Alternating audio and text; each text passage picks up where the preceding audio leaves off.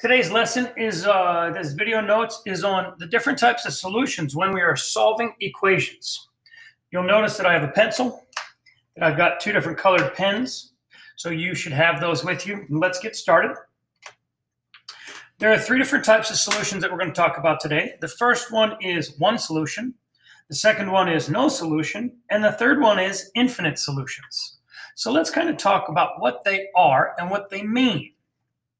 So one solution is when, in the end, when you solve an equation, you have a single variable remaining, and it is equal to, I'm going to use an equal sign there, a value. And when I'm talking about a value, I'm talking about a number. Now, what does that mean? It means that there is only one number that makes the equation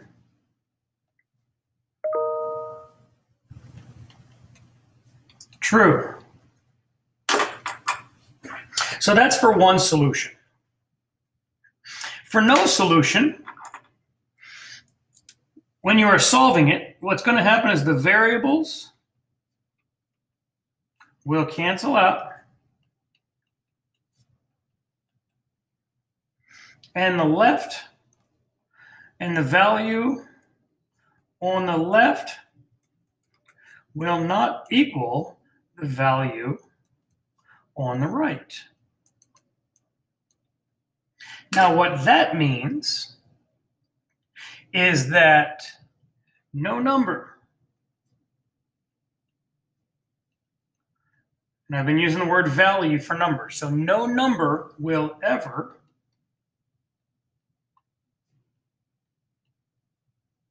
make the equation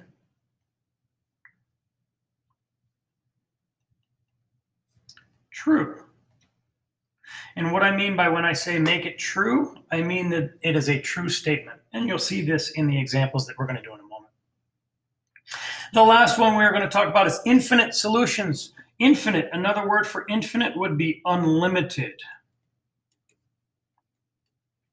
So infinite solutions is similar to no solution, wherein the variables will cancel out,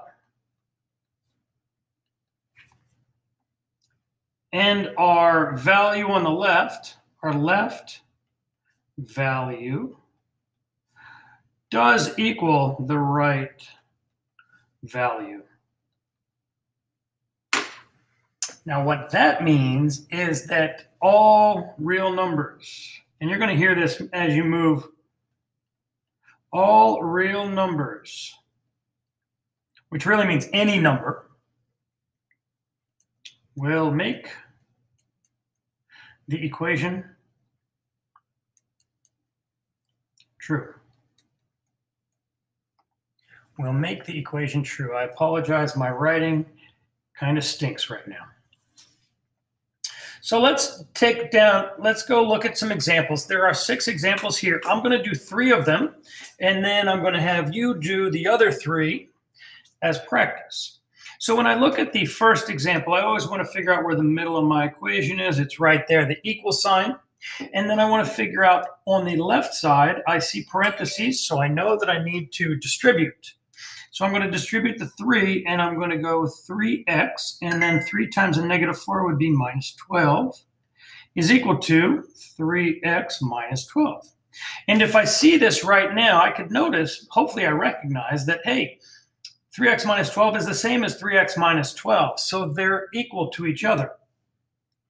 But I will take it one step further. I always isolate or attempt to isolate my variables first by subtracting them.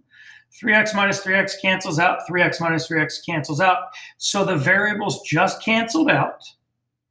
And then I'm going to bring my value on the left down. Negative 12 is equal to a negative 12. So which one up here talked about the variables canceling out and the left side equaling the right side? Well, that is right here, infinite solutions. So we would write down infinite solutions. Now what that means is whatever number I would have put in for x, I would put it in here and it would be a true statement. So 3x minus 12, I could put any number in there and it's always going to equal itself. Let's move on to the second example. The second example, I'm going to again identify the middle of my equation and I'm going to look, is there any distributing? No, there's no distributing. However, I notice that I have like terms over here. I have a 2y and a 3y. So 2y plus 3y is 5y and then minus 1. And that's equal to, I look over here, I have 3 different terms. I notice that I have a 2 and a 4. So those are like terms. And I'm going to put those together and I'm going to go 5y plus 6 because 2 plus 4 is 6.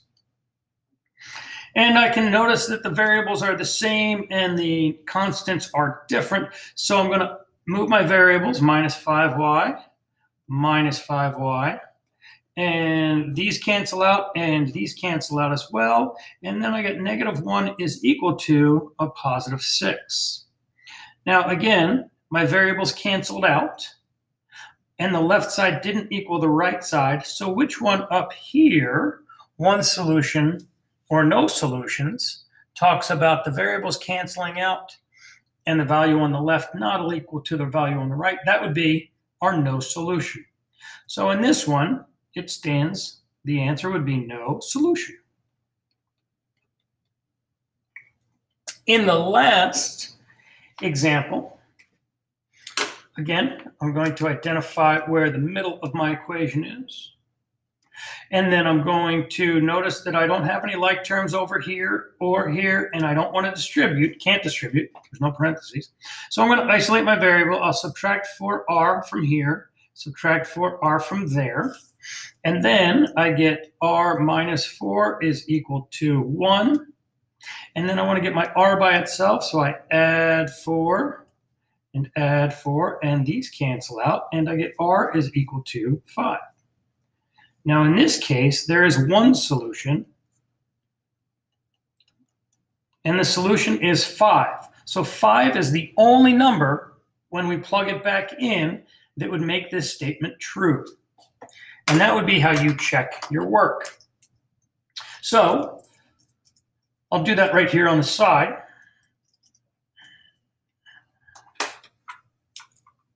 If I were to plug 5 times r, that would be 5 times 5 minus 4, and that would equal 25 minus 4 is 21. And then on the other side, 4 times 5 plus 1 would equal 21 as well. So they both equal 21.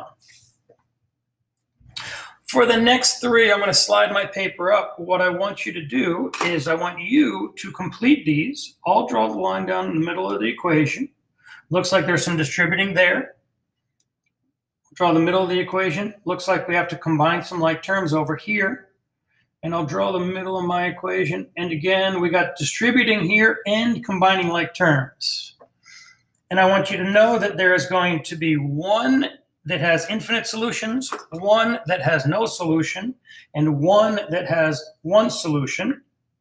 And we will go over them in class. Have a great day, and I hope this helped your understanding of one solution, no solution, and infinite solutions with regards to solvent equations. If you're still confused about this, I would absolutely watch this video back more than once, usually about 3 to 5 times. Have a great day.